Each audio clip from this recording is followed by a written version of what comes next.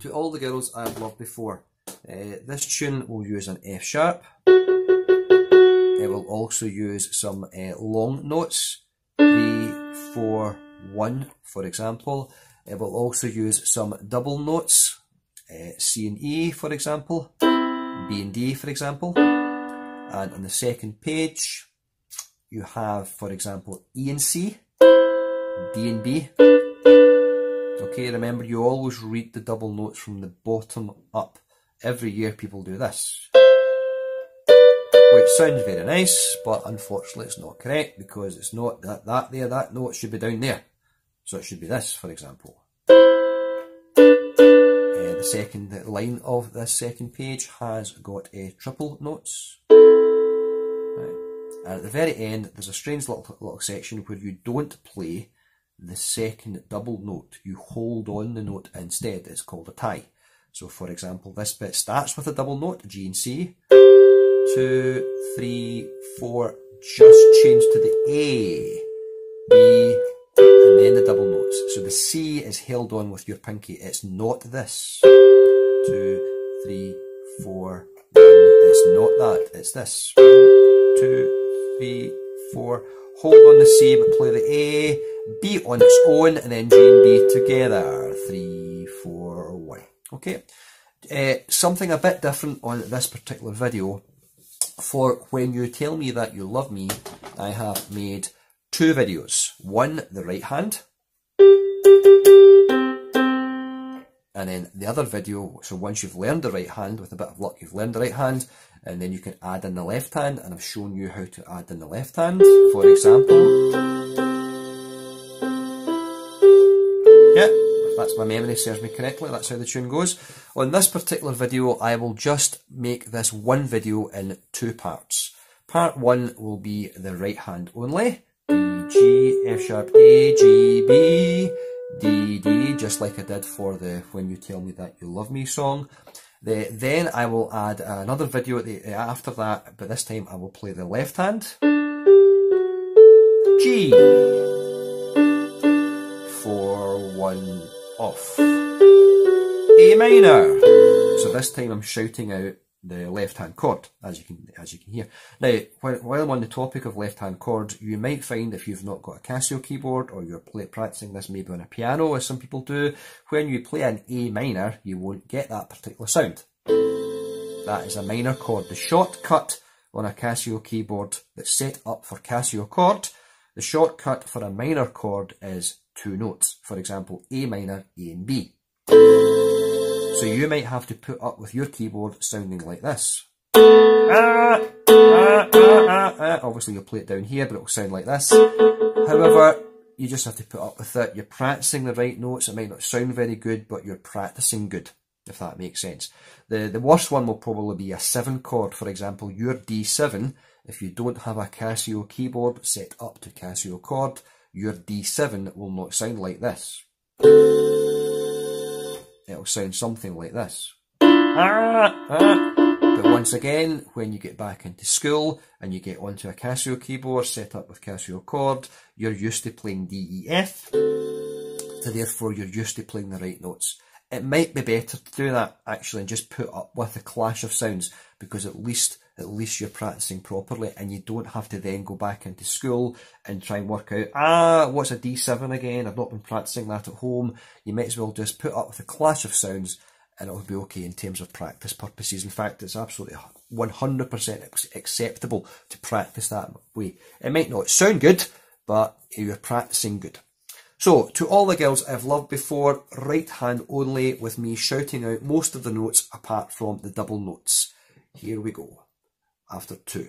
1, 2, D, G, F sharp, A, G, B, D, D, 4, 1, off. D, G, F sharp, A, G, B, C, A, 4, 1, off. E, B, A, B, A, C, D, B, A, B, A, C, A, B, A, C, B, D, D, double notes, D, G, F sharp, A, G, B, D, D, 4, 1, off, D, G, F sharp, A, G, B, C, A, 4, 1, off, E, B, A, B, A, C, D, B, A, B, A, C, A, B, A, C, B, D, D, double notes,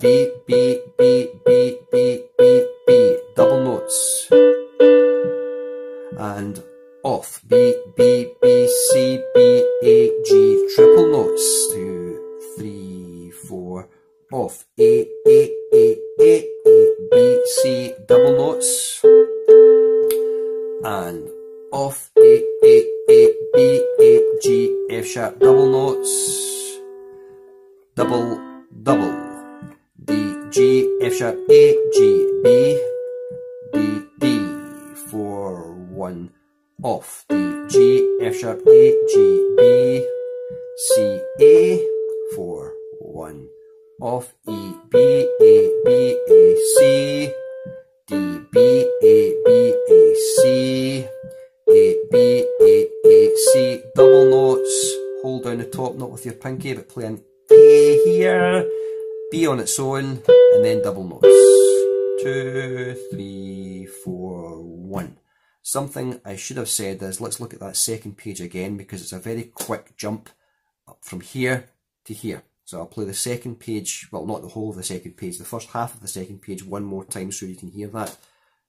B, D, D, double, double, B, B, B, B, B, B, B, and off. Tricky bit there because you've got to jump and play the triple notes.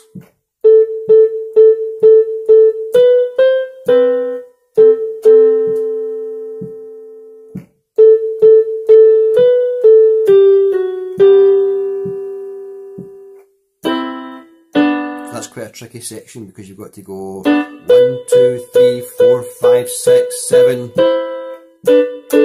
Yeah, over the years I've learned to just tell people you play 7 Bs. 1, 2, 3, 4, 5, 6, 7, then you play your double notes. It's quite a tricky section that you'll have to practice. This section's tricky because you've got to jump to play the triple notes. Yeah, see the jump? It actually says on the music, very, very unusually, it actually says on the printed music, jump. It's usually me that just writes things like that on the music, but it's actually quite tricky, that section.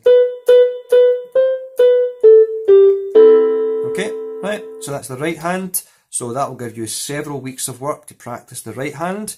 Right, and we'll now bring in the left hand Casio chord, so left hand time. This time I'll shout out the notes, but this time I'll try and shout out the left hand chords. I might forget, just I've always said that, I might forget, and I don't know if I forget one, I'm certainly not going to re-record all this again. So just have to put up with me forgetting, and then you just look at the keys on the screen and you'll see which note to play. But I'll try and remember and shout out all the left hand chords. So here we go, left hand chords being shouted out, nice and slow so you can practice both hands together. But this is several weeks down the line. Always right hand first, then left hand. So here we go, left hand chords. 1, 2, G,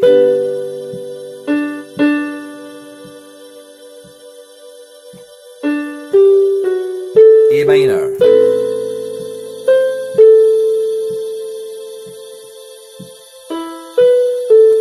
D7,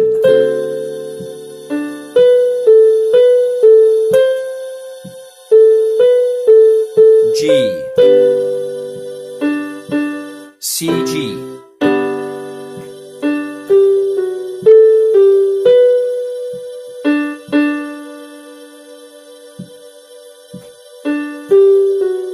A minor,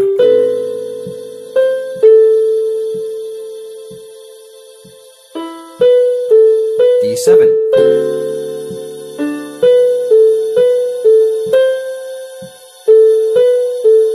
G, C, G,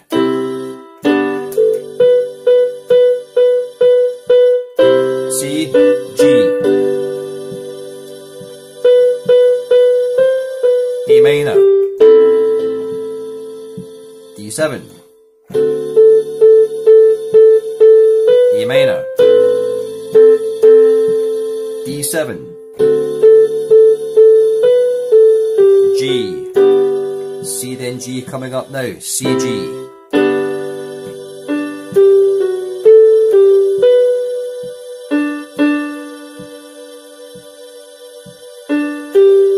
A minor.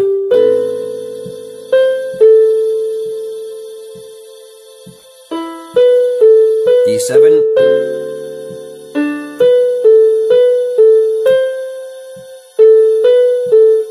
E flat. F. And then G. Yeah, right, okay, I know up the top of this page I made a wee mistake. I do apologise about that. Sorry about that, because my music's not in a proper music stand, so it's folded over a wee bit. That's my excuse, hopefully I get away with it. Right, so I'll play that all over again. It is actually quite a tricky section, that anyway. It might be better if I go over it again, because this particular part of the tune here, you don't play the left hand and the right hand at the same time. You play the right hand, the double note in the right hand first, then you bring in the G. So I'll go from the top of this page. 1, 2. Here it comes. Then the G. A minor.